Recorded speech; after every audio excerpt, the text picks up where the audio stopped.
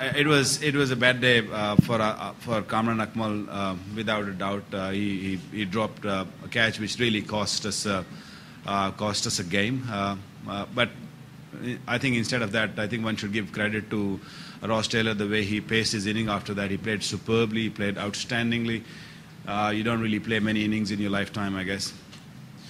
We're not going to panic here. You know, that's the important thing. If we panic here, we're going to really struggle in this tournament. There's still big games to come. We got Australia to handle, and then we got quarterfinal if we get there. So I don't think one should get panic about it. I mean, he had a bad day. That's I think he should stop here, and we should just look forward from here. We are in the middle of the tournament. We can't really sort of kick him out at the moment. We can try to make him better for the next game and make sure that he wouldn't do the same mistakes what he did. Waqar, what do you think, what is the difference between Kamran Akmal and Michael Jackson?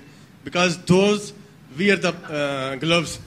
And what was the turning point of the match? You don't have to answer the first bit. No, I'll answer that. Well, the difference between them is one is dead.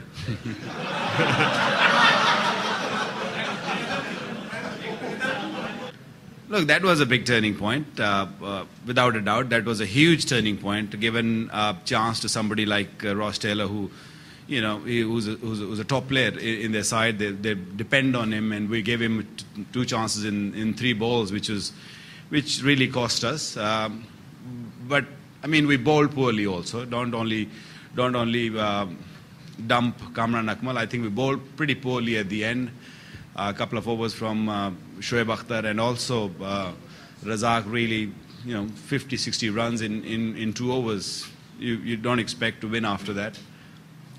I don't think there was any problem. Ross Taylor is just on the corner. I think you should ask him this question, because he's the one who culprit about it. We played extremely well in that last 5 overs. We were not expecting him to go berserk like that, but he played an outstanding knock. I mean, one should give credit to the New Zealanders rather than criticizing us. He played superbly. We bowled pretty poor, odd full tosses. I think that needs to be sorted. That is in a way right, that we this is the first time we were chasing something, and we proved to be sort of on the wrong side. And I think we got to start talking to each other and say, how are we going to chase? We can't really let people just walk over us. We have seen teams chasing 300 plus in this tournament, and this pitch was definitely chaseable. I think the momentum in the last few overs, when we were fielding, went the New Zealand way, and it didn't really come back. I think what Abdur Rahman has done over the last year or so is wonderful. I mean, Pakistan team has really depended on him.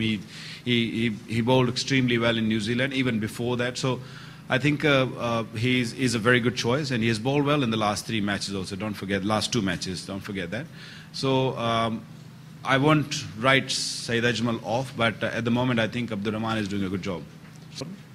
Look, we got 5 days to recover from this defeat. It's a big defeat.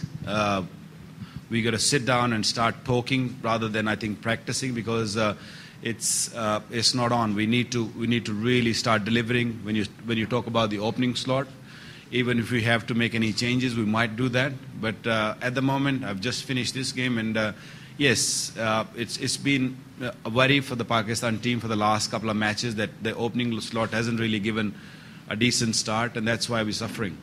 Look, we were 120 or 30 with 7 at the moment. I think we were short of batsmen, I guess. I think 300 runs was definitely chaseable. I think we can't afford to maybe have another bowler in the side. Most of the teams are playing 4 bowlers. We're playing with 6. I mean, if you consider Hafiz and Razak, and if you look at it, we're playing with 6 bowlers. I don't think we can manage another bowler in. We might think of changing the odd change, but I don't think so.